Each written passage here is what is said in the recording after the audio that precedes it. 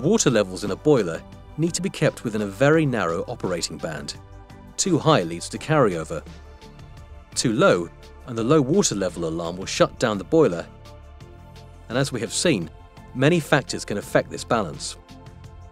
Even at moderate steady loads, feed pump on-off operation causes a boiling rate to be suppressed, followed by a swell, which takes the level above the pump-off level. An increase in demand also produces sudden level fluctuations.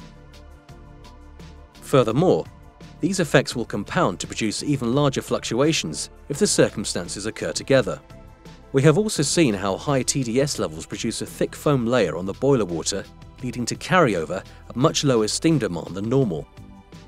A boiler fitted with sophisticated controls, such as modulating feed water and automatic TDS controls, will minimize these effects and keep the boiler operating at optimum levels.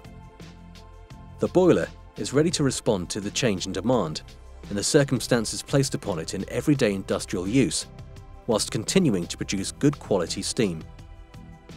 If you combine all this with the latest generation of reliable self-checking low and high level alarms, it is possible to operate boilers fully automatically and with considerably reduced supervision.